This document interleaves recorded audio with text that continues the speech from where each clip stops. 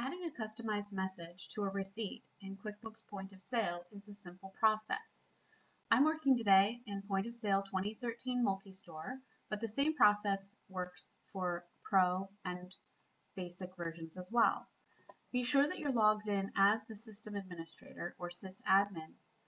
We're going to use the File menu and scroll down to Preferences and choose Company.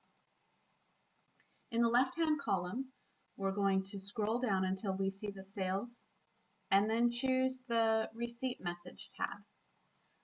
What I've done here is created my message in Microsoft Word document and chosen Copy and simply pasted the result right here into this little custom message box.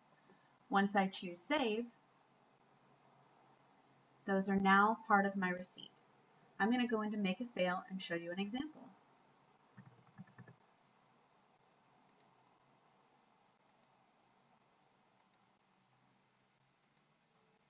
We're going to preview this receipt, and you can see that my new message has been added to my sales receipt in QuickBooks Point of Sale.